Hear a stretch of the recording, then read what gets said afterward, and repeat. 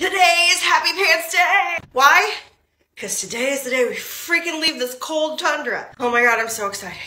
We have so much to do. First off, somehow, we have to get all of this. Say hi, James. James is clearly not in a good mood today. But we managed to get everything off the floor, off the counter, is everything we had lined up to pack. And somehow, squad, we have that left in the dogs. That's it.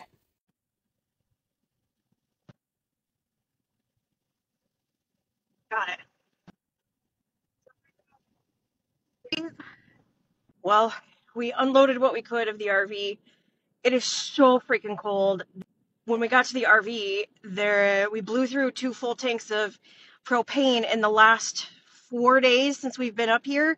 Apparently, it's that cold, and unfortunately, that meant that the RV was frozen and everything's frozen. We don't know what it's going to be like when we get to Texas, but we will find out the hard way.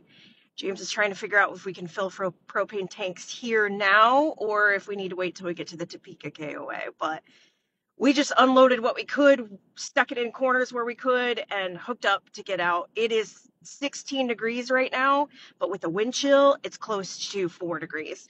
It is not fun. Well, we made it to Topeka, and everything is frozen.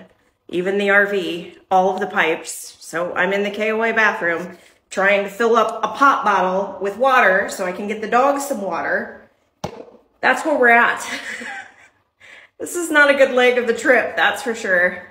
And we still have another 7 hours tomorrow. That's if we don't freeze to death tonight. So wish us luck.